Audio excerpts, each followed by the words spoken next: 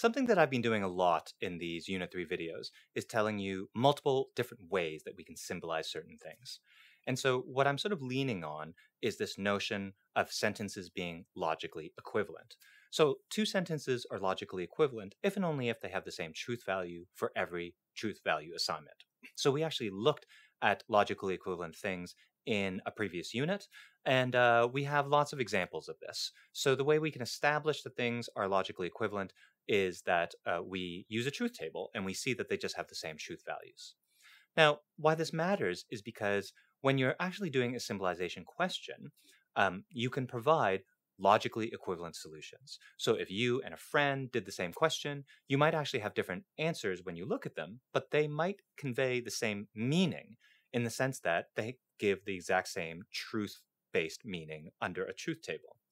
And so if they're logically equivalent, both answers are fine. So is it the case that when symbolizing that any logically equivalent solution to the accepted answer is acceptable? And I'm going to say that the answer is no. And the answer is no in a sort of funny way. In general, if you provide a logically equivalent solution to the provided solution or your friend's answer, and assuming one of them is correct, yours will be correct as well. But there are sort of weird cases where they're not, and I just want to sort of restate the goal of this course to explain which are the bad examples. So here's sort of like a silly symbolization question, and suppose the provided solution is just P and not Q. No problem. But you can see that you might come up with some crazy answer that is actually logically equivalent to the original intended solution, but I'm going to say is somehow unacceptable. So here's an example. I just make some unacceptable logically equivalent solution by saying P and not Q, and P or P or P or P or P or P or P. Like I just keep on adding it over and over again.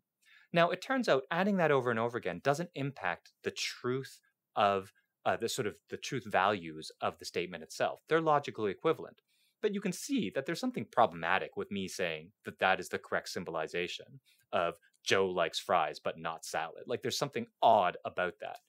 And so remember, the goal of this course is to understand logic in a way that reflects our natural language understanding, our natural thinking about things.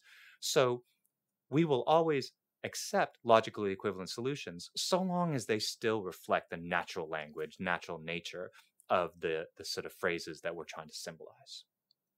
Okay, what we need to sort of do now is just come to grips with some other sort of basic and standard straightforward logical equivalencies. I'm not going to spend too much time on these. I have them formally written out here, but it turns out that the formal writing out nature really doesn't matter.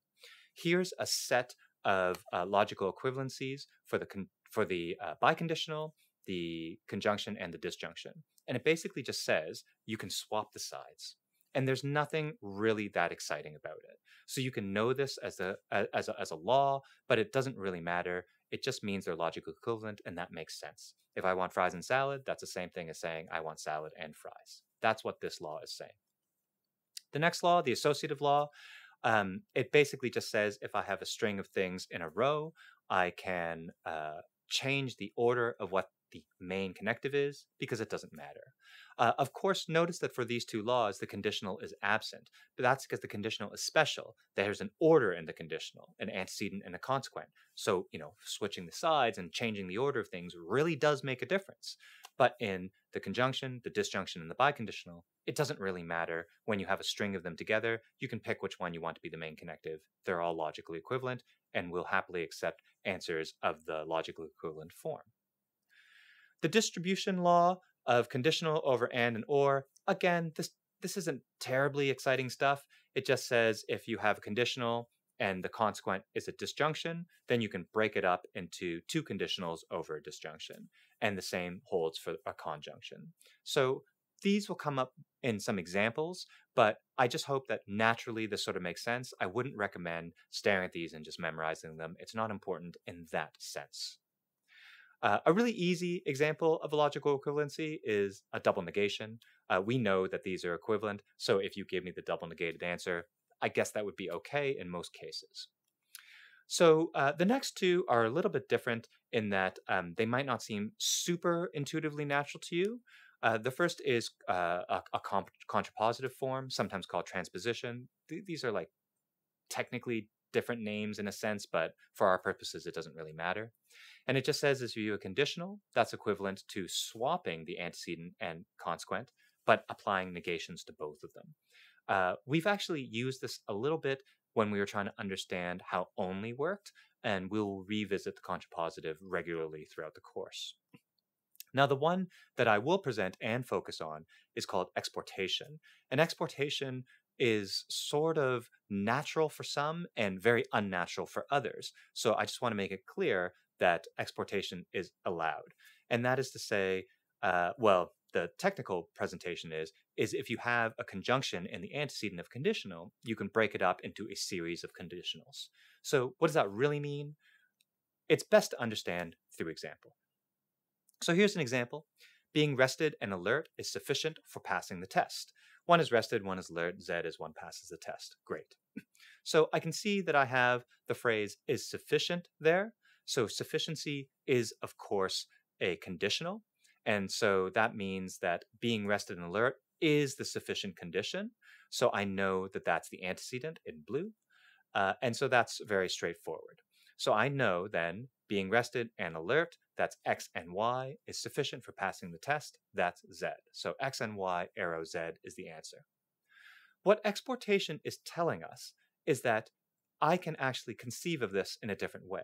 I don't have to think that I need to be rested and alert to pass the test.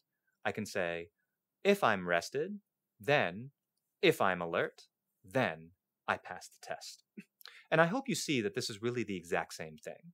One is just combining them nicely into a package combination, and the other is going it step by step.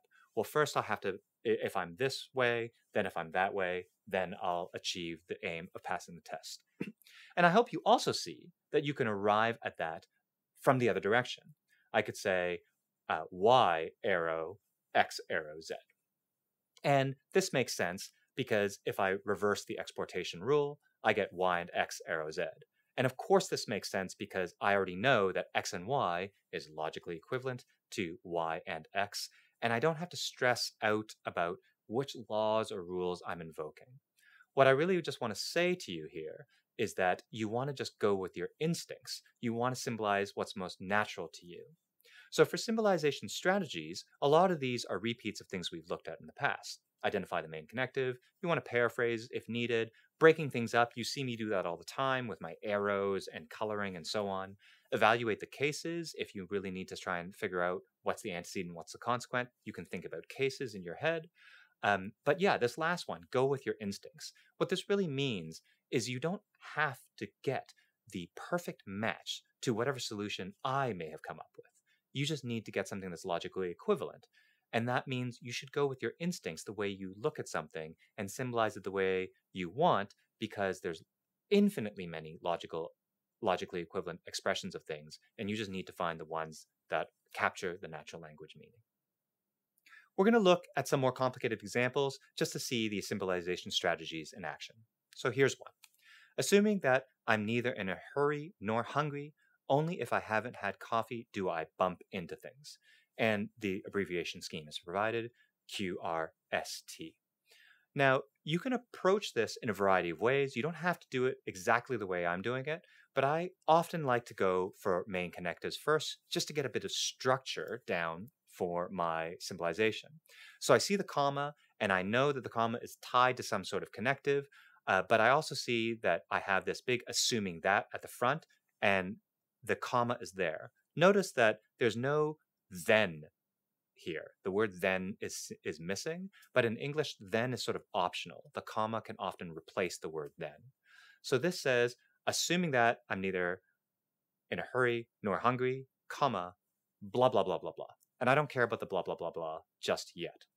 So assuming that, let's focus on that phrase.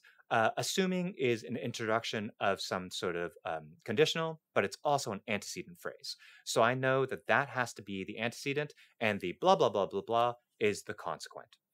I'm not going to worry about the consequent at all for now. I'm just going to zero in on the antecedent of this big thing, which is I'm neither in a hurry nor hungry. Fortunately, this has a phrase that we know, which is neither nor, and I know how to symbolize this because I watched my last video, and that's negation Q or R. So that part is great. Now I can put back in the main connective, which is the conditional, and I'm ready just to switch over and focus only on the consequent. Now, when I'm focusing on the consequent, a common mistake students make is that they get distracted by the rest of the question. But don't worry about the rest of the question. You've already symbolized it. So let's just really focus on this part. Only if I haven't had coffee do I bump into things. So I see that there's this only if. That's a conditional statement. I know that only is going to cause problems. So I just need to find the then marker, the marker that is going to split my antecedent and consequent. And in this case, it happens to be the word do or do I. So that's my marker. And now I can split things up. The antecedent, or actually, I don't know if it's the antecedent. The part that comes first, haven't had coffee, that's pretty straightforward. That's just going to be negation S. And the part that comes second, I bump into things, that's also really straightforward. That's T. So you can see the only thing I need to figure out here is this negation S arrow T, or is this T arrow negation S? That's the tricky part of the question. How am I going to figure that out?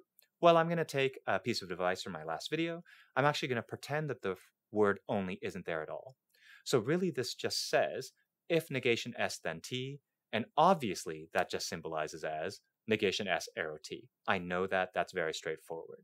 So what I'm going to do now is I'm actually just going to reintroduce the only.